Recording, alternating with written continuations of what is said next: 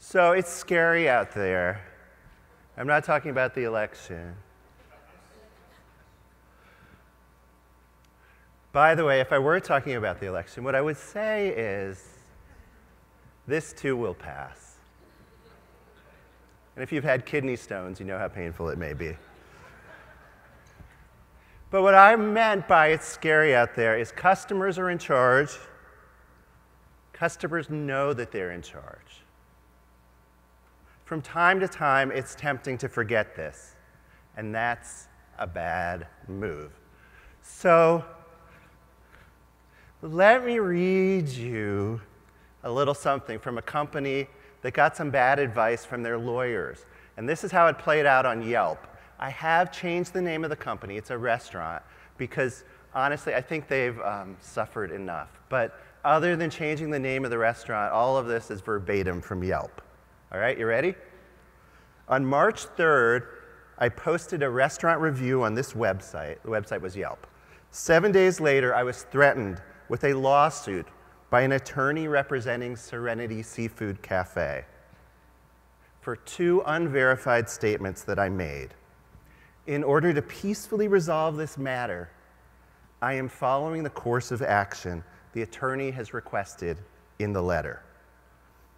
I will retract my posting, the posting being replaced by the following retraction.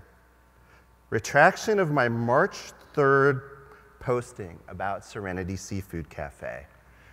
Now that I've thought it over, in retrospect, I really should have said, to me, the quote-unquote line-caught rainbow trout tasted like farmed fish because it was almost flavorless, and it looked like farmed fish to me because it was the wrong color and crumbly. Perhaps it was indeed wild fish that had just spent too long in the freezer. And I should also have said, pertaining to the chicken, that, quote, this chicken seemed to me like frozen chicken tenders because it was the size, shape, and texture of large pieces of solid plastic. So they got their retraction, but the customer won in the end, right? So how do you thrive, truly thrive, in a world where customers are in charge? I would say it starts with a decision. And rather than telling you what that decision is, let's back into it a little bit. So this is a 4-star hotel in a major American city. It's not in Arizona, don't worry. It's a major American city. So here's the traditional marketing collateral, right? It says they give legendary service and so forth. Well, my eye went right to this. Okay, you guys are sharp. Right to this accusation. You know, I've done this with bankers, and they're like, what's wrong with that picture, Micah? You know, we chain down our pens, but you got it right away. My eye went right to this accusation that I wanted to steal their stupid $2 corkscrew. So they haven't made the decision. Here's the decision. Are you going to put the customer at the center of your organization, the center of your company, the center of your department, the center of how you design your web forms? So this is another real example. This company has more than 97% of its customers in the United States. Hi, Nita. More than 97% of customers in the United States. And yet, look what I had to do just to get from the S's to the U's.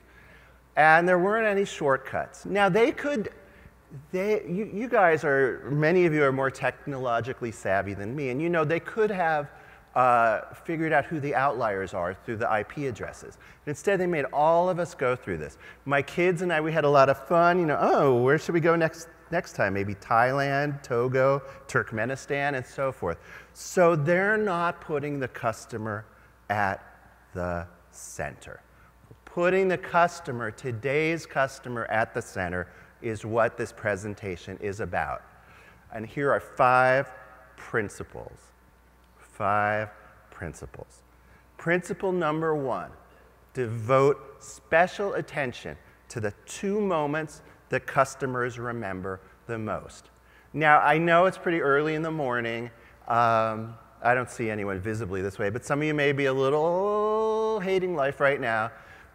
Sorry, I have to give you a quiz. Now, don't worry about this, because the worse you do on this quiz, it's a memory test, the better I make my point. But you'll need a pencil or a pen and a piece of paper. This is totally voluntary. If you're not playing along, I'm not going to call you out. Don't worry. Don't worry. So I'm going to read you a list of 8 spices. 8 spices, hey. And don't feel bad about this. I still have to look at the list, so don't worry if you don't do great at this. But it's 8 spices.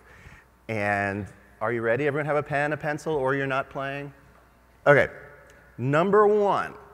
I'm only going to read the list once. Number 1, tarragon.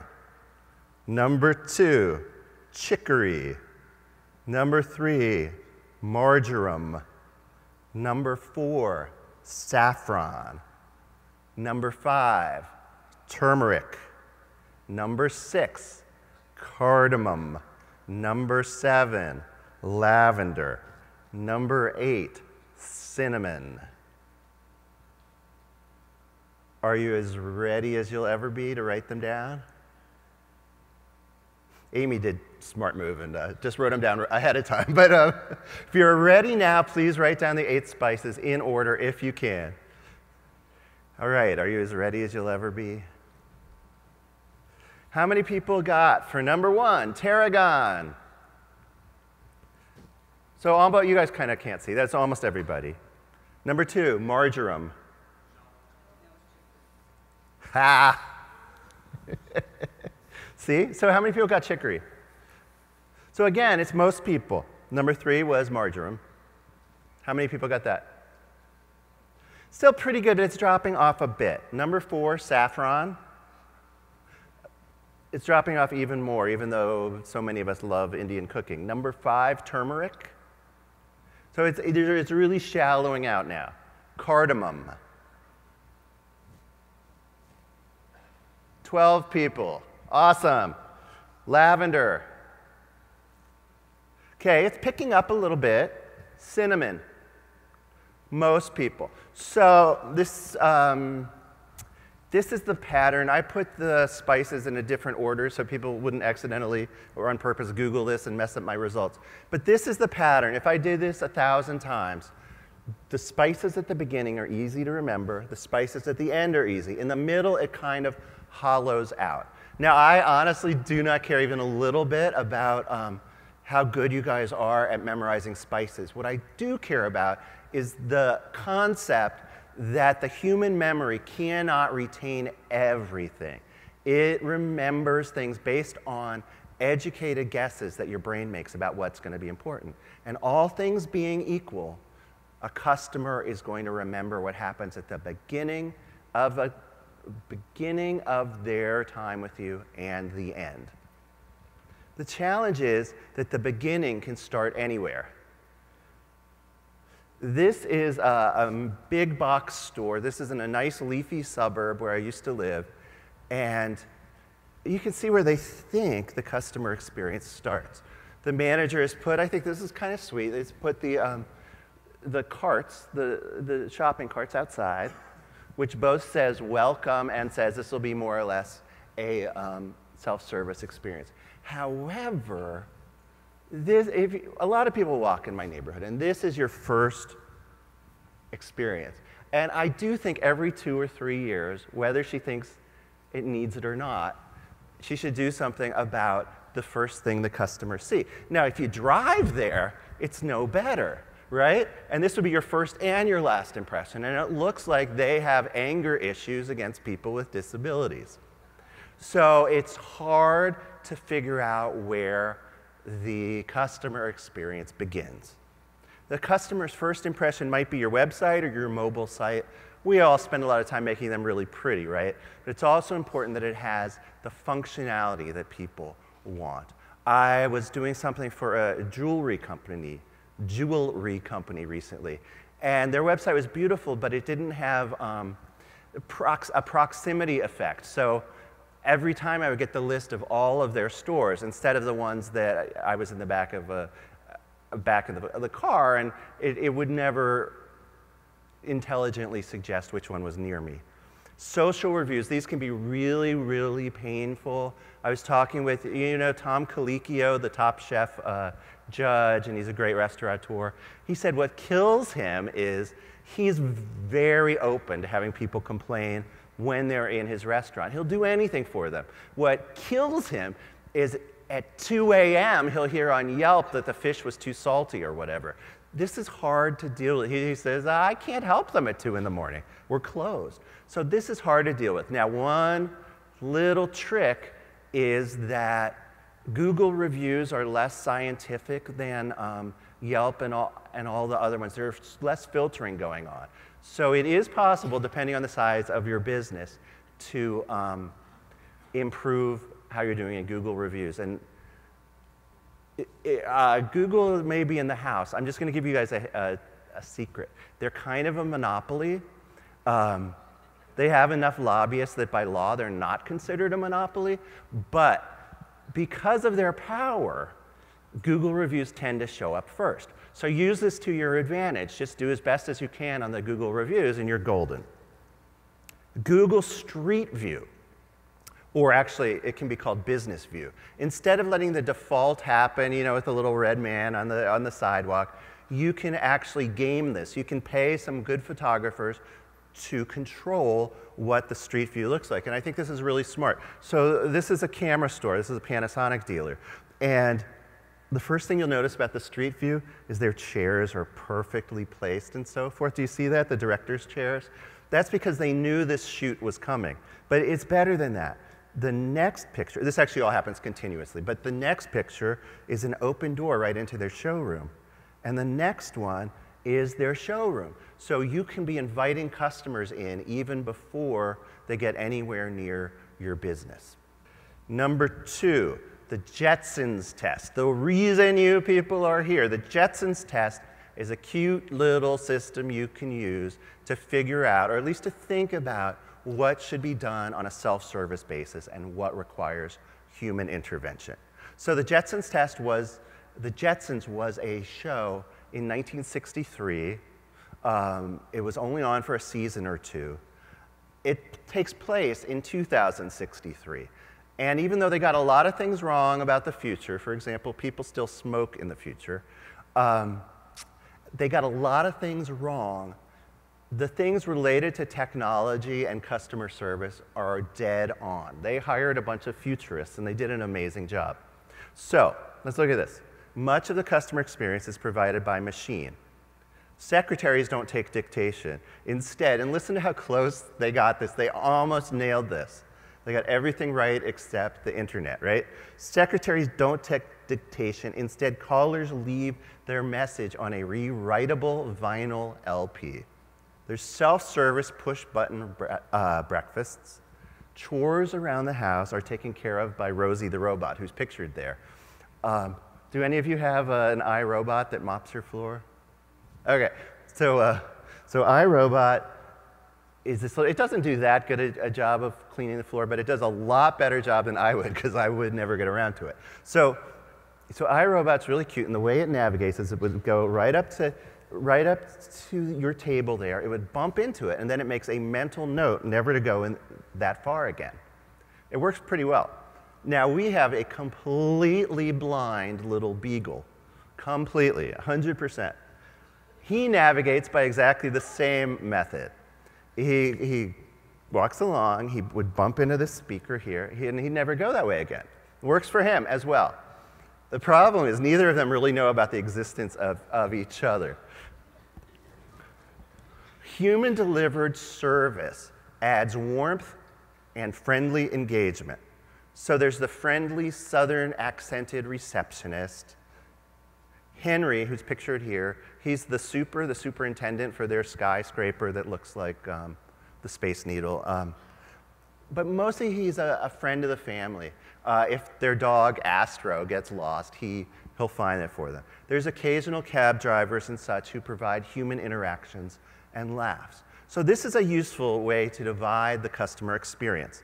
If the service can be delivered via automation or self-service, at least offer that as an option. If the service in question requires or benefits from human warmth, then have your absolute best, well-trained, well-hired human beings take care of it. And the exceptions, which are in some ways are the most interesting moments, are when it's a judgment call, when warmth would be at the expense of efficiency or vice versa. So here's an example where no humans are required. This is called My Lowe's for the hardware store. So you can retrieve your warranty information, you can get tips for other things to buy, accessories and so forth, based on your shopping history. This one, maybe humans are required. So this is functionality from a company called IQ Metrics. And it's the same woman, but in one place I'm having her pose as the salesperson, which is what she actually is. In the other case, she's being the customer. This, if you're feeling antisocial and you're the customer, you can use this yourself. But if you want the assistance of someone in the store, you can do it together. This is the judgment call area right here. So many business class, lie flat configurations on airlines are completely automated. When you decide it's bedtime, you press the button and it's all ready. And that's it. So this can be done. However, Air New Zealand has decided to go in the other direction. They've set it up so you have to tell a flight attendant that you're ready to go to bed, and then he or she will make up your bed. So this was a choice. They wanted to keep the human interaction in it. This is a choice. It's not good, it's not bad, it's a choice that you can make as a company. Number 3, customers want an eye-level, peer-on-peer, authentic style of customer service. Now, I put authentic in quote because if you authentically want to tell them to go fuck themselves, you probably shouldn't. But authentic style of customer service. So here's a quote from someone that I interviewed. I did a book for Forbes on providing customer service to millennials. So this was a younger traveler, and this is what she said. The kind of customer service I enjoy is mutually respectful when a service or sales employee seems on a par with me, and we enjoy each other as a result. By on a par, I mean that we are social equivalents, even though they are serving me and I am paying to be served. And this is not a new idea. In fact, the legendary Ritz-Carlton is based on the idea that we are ladies and gentlemen serving ladies and gentlemen. You should expect respect as a customer service agent, and you should give respect to your customers. But a lot of companies have forgotten this because they've gotten so scripted, they've made their employees be so servile. Eye-to-eye customer service is what most customers want. Scripted service provided by servile, unempowered employees who have to run and get a manager if they're going to do anything for a customer is really out of date, even at a highly, highly automated company like Amazon. So these are actual screenshots. I'm sorry if they're a little hard to read. So first, the backstory. The person at Amazon who did this chat is a brand new employee. They have a call center in Cape Town, South Africa. Brand new employee, clearly a highly educated employee though, however. So his actual honest-to-God name is Thor. Thor, you are now connected to Amazon. The customer says, the tracking shows that my book was delivered, but the shipment was actually not received. Warmest greetings, and then the customer name's blocked out there. My name is Thor. Greetings, Thor. Can I be Odin? So we've got an epic customer as well here. So instead of Thor saying, oh, I've never heard that before, he says, Odin, father. Odin, in Norse mythology, Odin is Thor's father, right? Okay, so Odin, father, how art thou doing on this here fine day? Thor, my son, agony raises upon life. Amazon, Thor. This is outrageous. Who dares defy the All-Father Odin? What has occurred to cause this agony? Customer, Odin. I am afraid the book I ordered to defeat our enemies has been misplaced. How can we keep Valhalla intact without our sacred book? Amazon. This is blasphemy.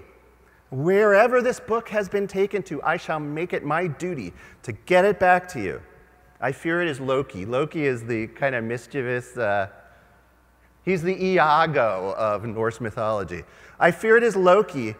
Well, that reference fell on crickets. I fear it is Loki, but I dare not blame him for such things. I shall have your fortune returned to you, and thereafter we can begin to create a new quest in order to get the book back to you. So what this means in English is he has to refund the customer for the book. Then the customer can order it again. So Odin says, very well, my son. Allow me some time to round up my allies and complete this, please, Father. Do it for me, Thor, but most importantly, do it for the mortals whose destiny and grades rely on this book. Amazon. The treasure has been returned to you. You now need to reinstate the book into your archive so that you may yet receive it soon. I shall have the Valkyrie deliver it to you as fast as their wings can move. So maybe not it's important to know, it's important to realize that the customer service agent at Amazon took the cue from the customer, right? Some of us cannot be bothered with this stuff. Some of us are in a big hurry. And when you get the scripted authenticity, it's terrible. When you go into a place and they're like, how's your day going? And you're like, oh, you really didn't want to ask me that question. It can be hard. So a lot of it is picking up on the customer, which I think the agent did in that case. Number 4, help customers collect and share social currency. So I think a lot of us are in business are very committed to having a relationship with our customers, and that's very important. However, we tend to forget that customers have relationships with other customers, and we are almost tangential in a lot of cases. So the best thing we can do is to be a conduit for those relationships. One way we can be a conduit is to help them share what I would call social currency. So there's no more before, during, and after in dining, shopping, and travel. It's all during. So I see a lot of you have maybe only heard about this on the History Channel, but in the olden days, you would dream about taking a trip, you would save your money, you would take your trip, and only when you got home, would you tell your friends about it. Now, while you were on the trip, unbeknownst to your friends, you took a couple rolls of photos, which you then had to develop into slides. I don't even want to explain what slides are, but slides go into this thing, which is called a carousel. And you invite your neighbors over to not enjoy looking at the slides of your trip. And inevitably, a couple of them are in backwards, and it really upsets you, but your friends think it's funny because the t-shirts read backwards and so forth. So that's how it used to be. It's not like that anymore. It's all during, right? You're thinking about where to go, you ask your friends, right? You're there, you're already taking pictures. You know, you're getting on the Disney boat, and you're already taking pictures of waiting in the line to get on the Disney boat. This is how it happens, and so forth. Even now, you know, you want to take this trip, you don't have any money, you can do GoFundMe, right? And hope people don't say, go fund yourself, buddy. But so it's hard to realize how quickly we've changed here. Here's a quote from Hervé Omler, who is the wonderful president and COO of the Ritz-Carlton. Only 8 or 10 years ago, it was common for guests, when he says guests, he means loaded guests, to be traveling around the globe aiming to accumulate possessions, furs in Asia, porcelain in Europe, you could reverse those two actually, carpets in the Middle East or in India. But today they travel for the experience, for the engagement. Or, to put it a lot more simply, if it's not on my phone, it didn't happen. Now, it's not just millennials anymore. You know, there's actually a Facebook called My Life's Officially Over, My Parents Joined Facebook. So, True fact. So it's everybody. So businesses that can encourage this and make it part of their business are really doing well. Warby Parker, oh my God, I'm going to tell you guys a story about Warby Parker. Don't tell anyone, okay? So I write for Forbes.com, and I have very high ethical standards. I would never change an article because a corporation asked me to. However, I did make one exception because the request was so ridiculous. I wrote this really nice article about Warby Parker. They called and they said, there's a problem with your story, Mr. Solomon. I was like, okay, what? Would it be okay if you didn't use the word hipster? So, you know, there are worse things to do than to humor a request like that. So I took it out. I put in, like, you know, moron or something. No, I don't remember what I substituted for hipster, but I did. But anyway, Warby Parker is doing great because they build their business on sharing. It's one of the many things that they build their business on, but sharing. So it's not only that you're buying sunglasses or regular glasses, it's that your friends can vote on which glasses you're buying. It's very, very smart. Drybar, I'm trying to see if any of you have the hair for Drybar. Do you ever go to Drybar? No, you have like sensible hair. So Drybar is a place, it's only for women or maybe guys who are in hair bands. That's it. But all they do is they blow out your hair, and they give you a great experience. That's what makes Drybar so wonderful. It's a wonderful, wonderful experience. They have movies, they have, it's just set up really, really well. And one other thing they do is that after you have your blowout, after you have your hair done, you can post it on their Facebook page, and your friends can vote on it. And if your blowout is the best before and after, you become a VIP. Nordstrom. So Nordstrom is a company that goes back well over 100 years. They go back to the Alaska, to the Klondike Gold Rush, which was in the 1800s, 1868, something like that. So they'd be the last people you'd think would innovate. However, they have an app. It has a dressing room section of the app. And you can put things in the dressing room to make a look, and then you can take it to your friends and get their opinion. Here's another retailing scenario. Millennials aren't always comfortable talking with sales staff, but they do a lot of screen sharing. So look at, you know, picture these as the personal shopper and the person in the store. And the one says, this is cute, isn't it? Hands the customer the tablet. The customer looks at the tablet and says, yeah, add it to my closet or add it to my cart. And that works pretty well. Classic question you've never, I hope, never been asked before. Do your buns look good on Instagram? I am not talking about Kim K breaking the internet.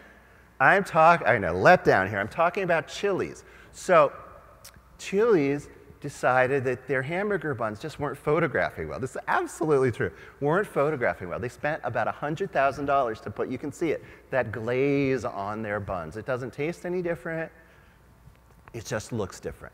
And this, which was kind of the old-timey, I think this is not a bad look for your wings and such while you're eating them. However, it photographs like hell, right? I mean, that doesn't look tidy. So this is what they changed it to, this very more controlled stainless steel container. And it's all about wanting their customers to share more and to have the sharing go well. Now, there is another side to this, which is going back to the Ritz-Carlton, which is very careful about their brand. In spite of being very careful about their brand, they only use user-generated content on their Instagram, no professional photos. And they trust their customers enough that they're providing it. And if they like it, they regram it. So I'm not saying that you have to go the Chili's way and try to control everything. This hotel is colloquially known, that's a hard word, colloquially known as the Instagram Hotel. It's in Sydney, Australia, and they map out where interesting Instagram sites would be. They also make their rooms all very photogenic, so you can be like, well, see me in room, whatever it is, 401, right? My next trip, I'm going to be in 403. They even have this frame in the lobby, right? So this is by connecting your customers, making sure you end up in the picture. By the way, another tip, If the sponsor of a wonderful, wonderful conference you're at has any interesting elements in their logo, be sure you animate them and get them on your slides. Customers today, especially millennials, are the enemy of stupid. Anyone have millennial employees? Is anyone a millennial employee? I know that's true. So millennials will come up to you if you're a boss. Boss, you got a second? No, not really. Hey, I'm going to tell you anyway. And they'll tell you they don't understand why you're still using this old Excel spreadsheet, right? They are the enemy of stupid. Well, they're the enemy of stupid as customers as well. Don't make your customers search for what I call stupid shit. Okay? Nobody wants to call you to ask what your GPS address is because you only have your P.O. box on your website, right? Nobody wants to call you for that. Consider crowdsourcing as an adjunct to your customer support. Because if you wanted to know something about Apple, something wasn't going right. Like right now my phone's bricked, and if anyone knows what to do about it, I would love to know that. The first thing you do is you ask the cloud, right? You go onto Google and you say, my phone's bricked, what should I do? Hopefully you have another device to do this on. So customers are doing this anyway. So a company like Adobe, which does Photoshop and other programs for professional users, they realize they have a lot of people who know more about their product than they do, and in very specific situations. So if someone has perfected how to take out a freckle from Micah's arm and writes the perfect answer to how to remove freckles from your forearm, Adobe is not going to replicate their effort. What they're going to do, they're going to certify it. They're going to certify that this is the approved answer. And so what does the professional who spent their time doing this get? They get to be an Adobe creative professional. It pays $0, but you get a lot of bragging points. You can put this on your business card. So consider crowdsourcing as an adjunct. Streamline everything that doesn't contribute to the customer experience. This is really easy to do. And in fact, if you go back to Warby Parker, what do their stores look exactly like? They look like Apple Store. Say Apple Store. They look just like the Apple stores, except they have, except they have eyeglasses in them. Well, what is that look? That look is the look of streamlining. Apple was the first where there wasn't a cash register, there weren't these paper receipts. There wasn't any of that stuff to get in the way of the experience, and it is kind of wonderful. So streamline everything that doesn't contribute to the customer experience.